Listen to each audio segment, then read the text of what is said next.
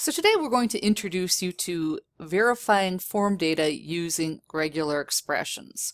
Before we get too into that, I do want to let you know that there is an easier way for most form validation, for simple form validation.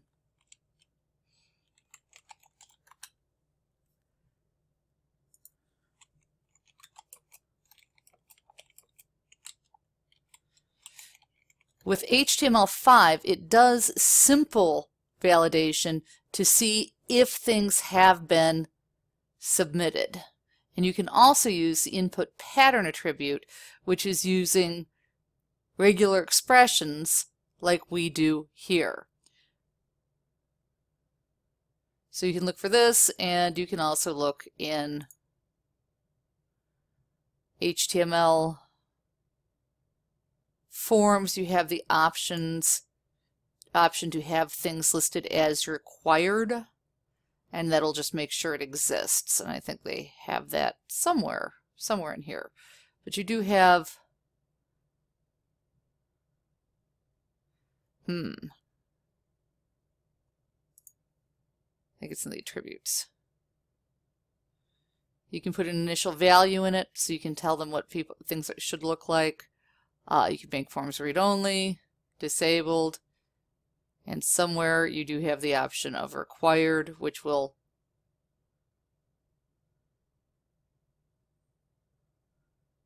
check to see if they have something in there. But there's lots and lots of stuff on forms. We're only going to get lightly into this. When you want to get more complex, you can do form validation with JavaScript and regular expressions. Again, a lot of this is now moving over to HTML5, so I'm not going to have you do a very lot of form validation, but you should understand how it works. Now I've set up a form here with an error message area right here. That's not typically how I'd do it. Typically I'd use an alert box, or I'd just have a spot for errors at the top or bottom, but this isn't a bad way to go.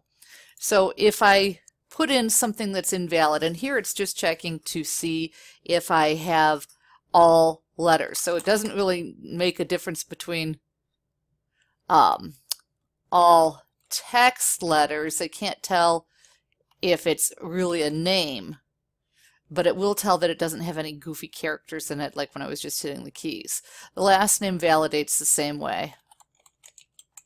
So I can't have Winchester 3 or something like that. Oh yeah, that's not proper email. So you do have to have all text characters. Not the greatest way to do it, because you could have a third or a junior or something like that, and it doesn't really allow for that.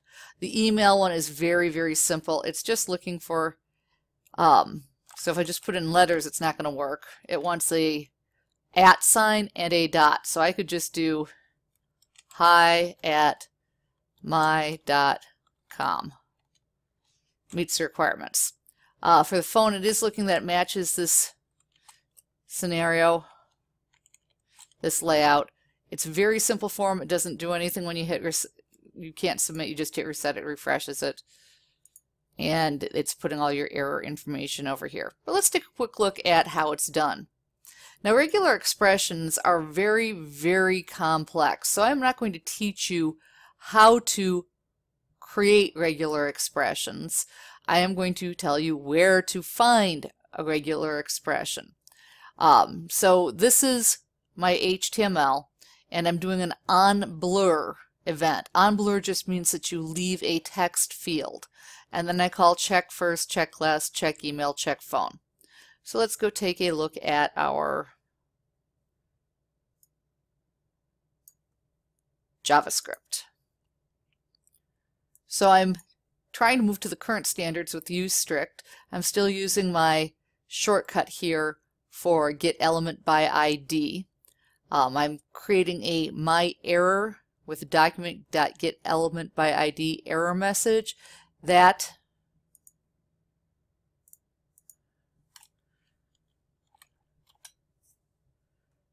shows up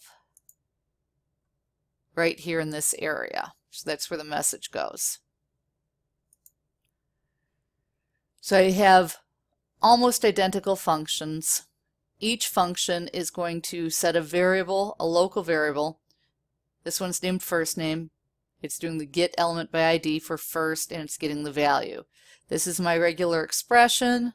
I'm going to do a test to see if, and this is a JavaScript function, I'm just going to test to see if first name works with the regular expression. So if not test, this means that there's an error. If it passes the error, it just tells you that it meets the criteria. Now, if I were doing this for a real page, I wouldn't have anything show up. I was just testing to make sure that my regular expressions were working. It was helping me during development to have these up here so that you could see what was correct and what wasn't.